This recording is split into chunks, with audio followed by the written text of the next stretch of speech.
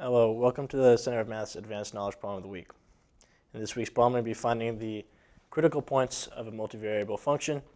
F of xy equals x cubed minus 6xy minus 3y squared. So to do this, it's very similar to finding the critical points for a single variable function. So critical points are going to occur at points where the gradient vector of the function equals the 0 vector. So let's go ahead and take the gradient vector of our function and then move from there.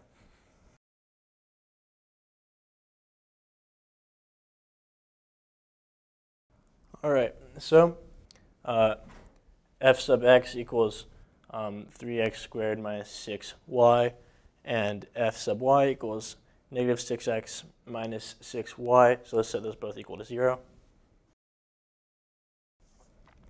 All right, so let's start with our partial derivative of f with respect to x, and go ahead and move our terms around.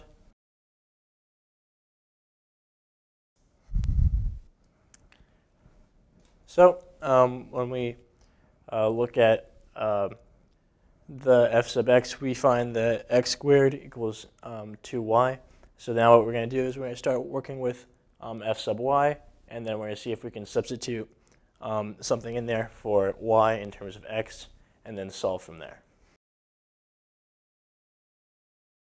So when we look at f sub y, we see that y is equal to negative x.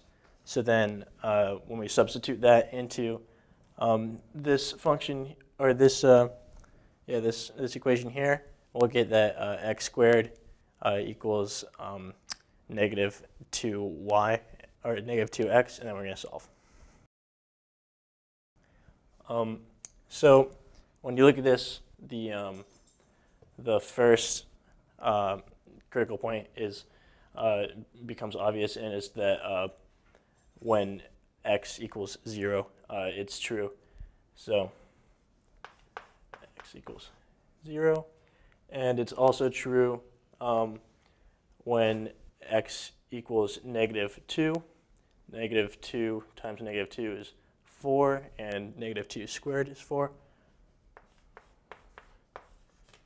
So now we have x equals 0, x equals negative 2. So we just have to plug those x values in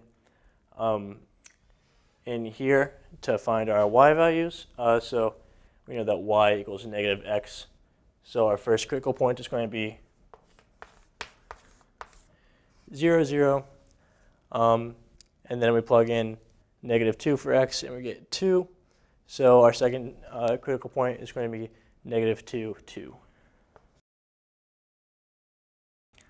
So that concludes this week's Advanced Knowledge Problem. Make sure you check us out on Facebook and Twitter, and take a look at our blog at centerofmath.org. Thank you.